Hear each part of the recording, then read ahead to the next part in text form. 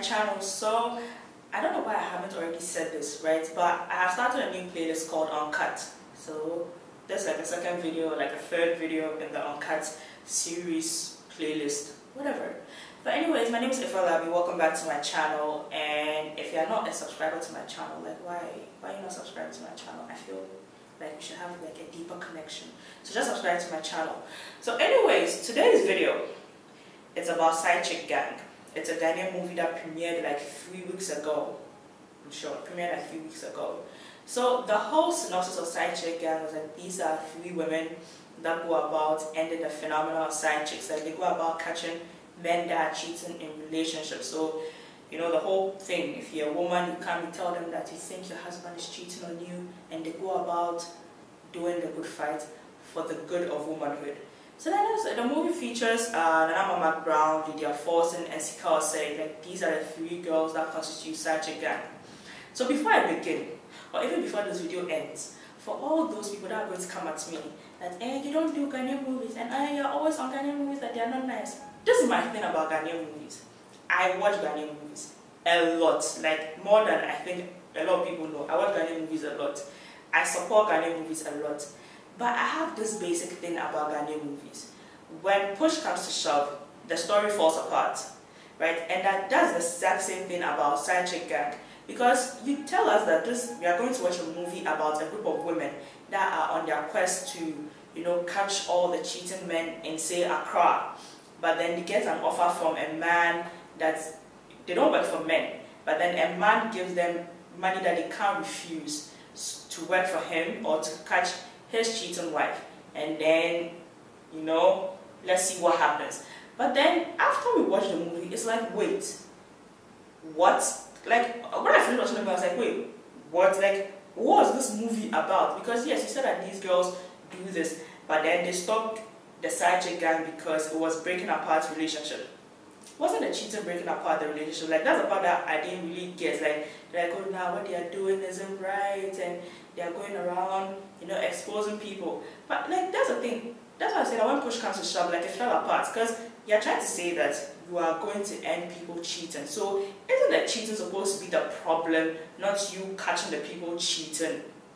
That's what I didn't get. And then so when the movie ended, they were like, no, right now we've moved from Side Chic Gang to Volunteers of Love. So that's what I'm going to talk about, the evolution from Side Chic Gang to Volunteers of Love. And maybe there might be a bit of spoilers in this video. So I'm sorry for anybody who hasn't seen it. And if you haven't seen it, it's still showing as Silverbird Cinemas. So please head there and go and watch it. So Side Chic Gang with Nanama, Lydia Forson, and Sika say, right? How could I mess up? So Side Chic Gang with Nanama Brown, Lydia Forson, and Sika say, 3 amazing women. The movie is visually, like, when you watch the movie, it really sucks you into it. And I like the fact that they use a lot of tree words. It shouldn't be a thing that you should be excited about because like, it should be part of our everyday lives. But we've been through so many Ghanaian movies whereby it was a lot of, and when I look into the stars and I beam into your eyes. So those are one of the movies that was very like real, like okay, like it had a lot of like everyday language and not poetic language. So that's the thing about it, because I think that's what a lot of Ghanaian movies are shifting towards now, like trying to mix the tree and maybe Ga into the English to show that yes, we are a multilingual country. So props to that. The costumes of the movie, yeah, for that. One thing I didn't like about it is the plot line. And I'm now going to hit on that because for all the people that are going to be on my case and be on my neck, that yes, they have a limited budget and they do their best with what they can. That's amazing. Like if you can do a great movie out of 20,000 cedis, or that's like $5,000. If you can do a great movie out of $5,000, that's amazing. There's no way I'm going to like knock off your hustle because I don't like, or because maybe your graphics look awful. I watch Kumawood movies. I actually enjoy a lot of Kumawood movies. Asorba is like one of my favorite ones, right? But the thing is that have a story in which we can get into, have a story in which we can follow you from point A to point B. Not let us start the story from point A. When you get to B, you leave us hanging, and then before you realize we are D. So from B to D, what happened? Like, how did we get to D? What happened at C? What like trajectory did we have to pass through? And that's the thing, because they kept us in hoops, right? And it was just awful. And another thing about it is that the girls, they made it seem like the girls were already established doing their business, but there should have been 3 girls who unconsciously stumble onto a money-making business and then find themselves in a whole lot of wahala. Then I can be like, oh, okay, you know, if that had been the synopsis, great. But the synopsis made it look like these are some Uber girls that go about catching men. When it was like something that happened and it was like, oh, you know, this can actually work, and then they stumble upon it. So next time, Blurb, tell us, 3 women stumble upon money-making venture and then it brings them so much wahala.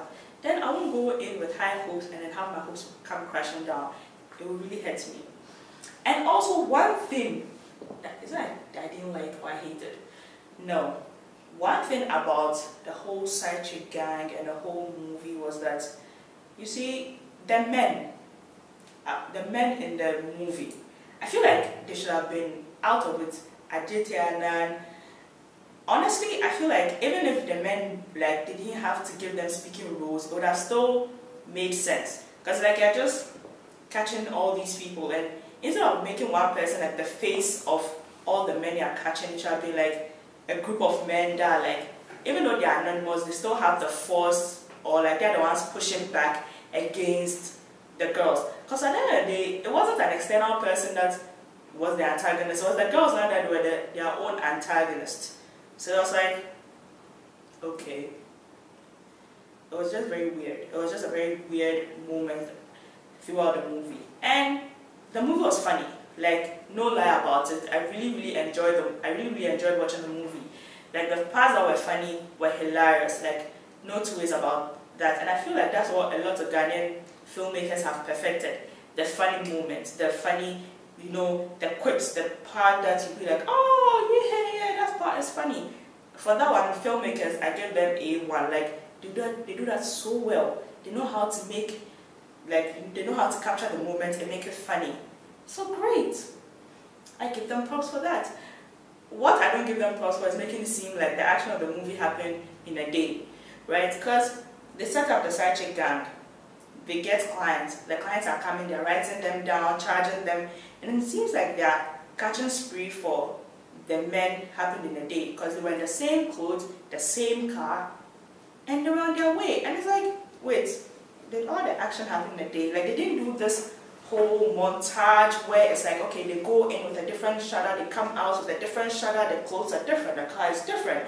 Because it feels like they were like private investigators. I haven't seen any private investigator do their work with so much glee. Because if like I'm supposed to be tailing someone and catching them in the act, you would think that I'll be at a distance and I'll take the picture and go and show it. But these girls, like, they'll go in your face and be like, haha, we've got you. And I was like, no, this doesn't work like that. So that's where I felt like the story fell apart. Because if these are girls that are like trying to catch men in the act, they're supposed to be, you know, stealthy. Like, oh, okay, I saw your man doing this is the evidence.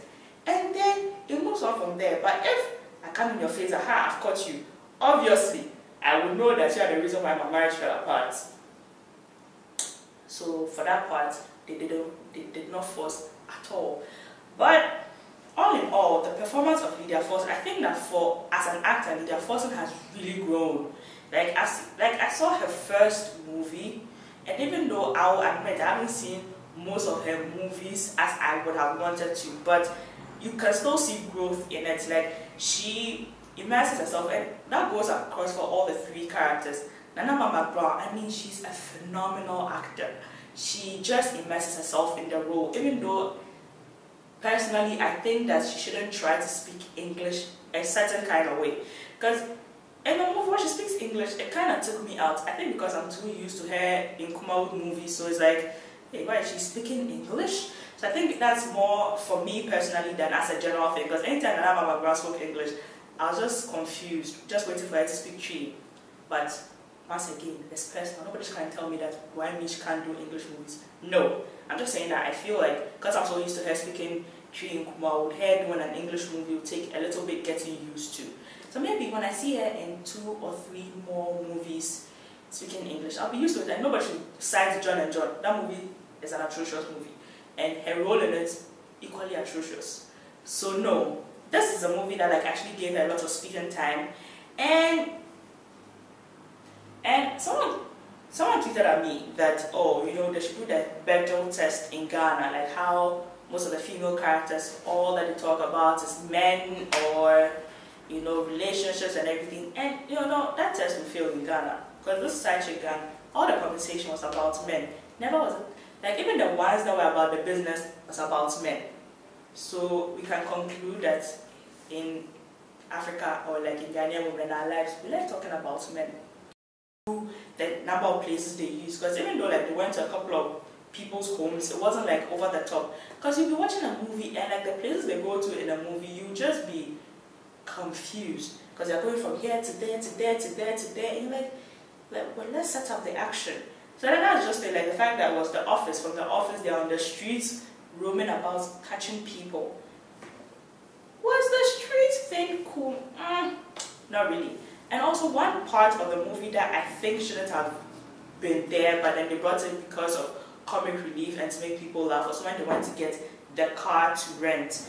And question, people said you were going to rent the car because you didn't want to buy the car. So you would assume that you'd be changing the cars as you go along because you're renting it. So that's another reason why I said that I felt like it was happening in a day, because it's like you keep on changing cars, right? That will show that, oh, there's action happening. So maybe you entered with a Opel Astra, when it comes was a Corolla. When you see you again, it's a Toyota, I don't know, Yaris. When you're coming, it's a Kia Picanto. That's oh, you're doing this business because you don't want anybody to detect you. Like in one car that you'll be jumping around and everybody see that, oh, the girls in that green rickety car, they'll catch you. So yeah. So this is the thing about Side Chic Gang. I had hype. I didn't even go watch it on the premiere day because I knew that if I was going to watch it, I would have gotten a place to sit. So I went to watch it on a normal day whereby it was just me and a few others. So I had hype. The movie was great. But then it also, Side Chic Gang is an example of how a lot of Ghanaian movies are like now. It has a great idea. Then the execution just falls flat. It's like we have this great idea. It's like, this is how I think a lot of Ghanaian movies are. We want to get to point B. How we get there is like, it's left up in the air. Because you know that, okay, we want them to turn into like therapists that will like advise people, inform them about their relationships. So that's what we know we want to end up. And we are starting from here. But it's like the actions that go in the middle, we come, so far as we get to that point, we are good.